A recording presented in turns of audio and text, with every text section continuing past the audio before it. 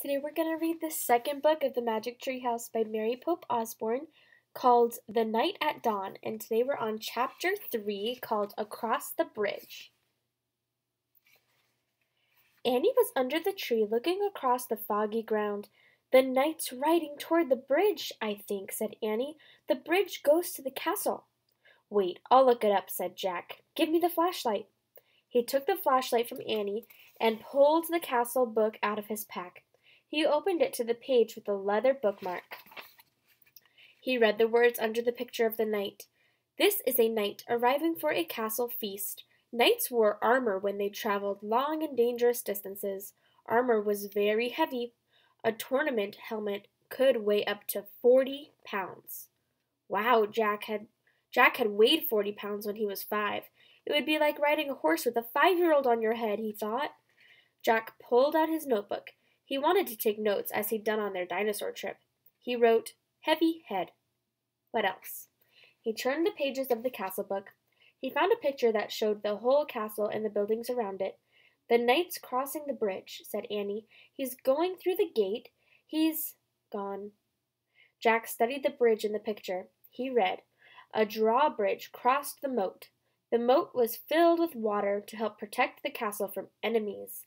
Some people believe crocodiles were kept in the moat." Jack wrote in his notebook, "Crocodiles in moat?" "Look," said Annie, peering through the mist. "A windmill, right over here." "Yeah, there's a windmill in here, too," said Jack, pointing at the picture.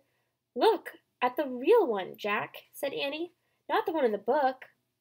A piercing shriek split the air. "Yikes," said Annie. "It sounded like it came from that little house over there." She pointed through the fog. "There's a little house here," said Jack, studying the picture. He turned the page and read, "The hawk house was in the inner ward of the castle. Hawks were trained to hunt other birds and small animals." Jack wrote in his notebook, "Hawks in hawk house." Here's a picture.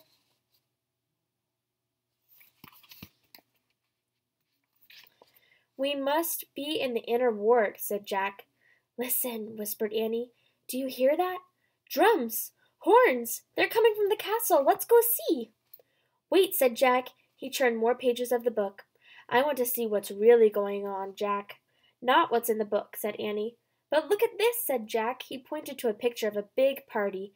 Men were standing by the door playing drums and horns. He read, "Feasts were held in the great hall. Fanfares were played to announce different dishes in a feast." "You can look at the book, but I'm going to the real feast," said Annie. "Wait," said Jack, studying the picture. It showed boys his age carrying trays of food. On the trays were peacocks with all their feathers, whole pigs, and pies. "Peacocks?" Jack thought, and he wrote, "They eat peacocks?" Jack held up the book to show Annie. "Look, I think they eat—" Where was she? Jack looked through the fog. He heard the real drums and the real horns. He saw the real hawk house, the real windmill, and the real moat. He saw Annie dashing across the real drawbridge. Then she vanished through the gate and leading into the castle. And that's the end of chapter 3.